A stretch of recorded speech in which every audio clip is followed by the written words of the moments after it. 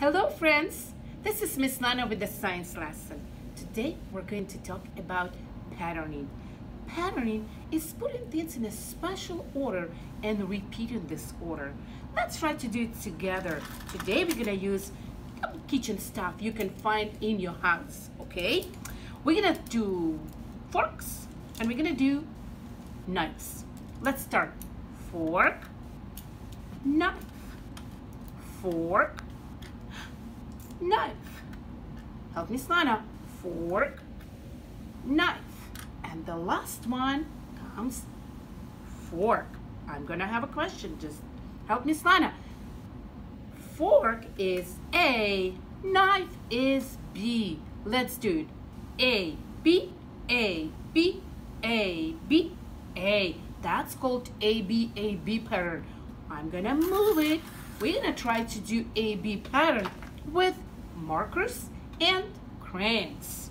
We don't pay attention to the color right now. We do marker, stay marker.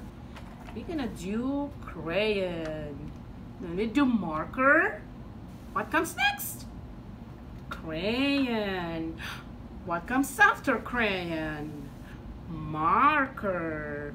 And again, think. Crayon and marker. Let's check if the order is right.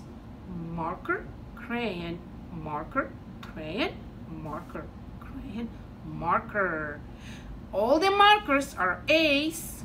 All the crayons are B's. A, B, A, B, A, B, A pattern.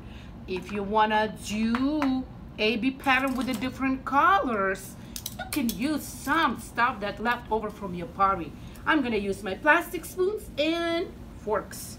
Okay, I'm gonna put red spoon, no color fork, red spoon.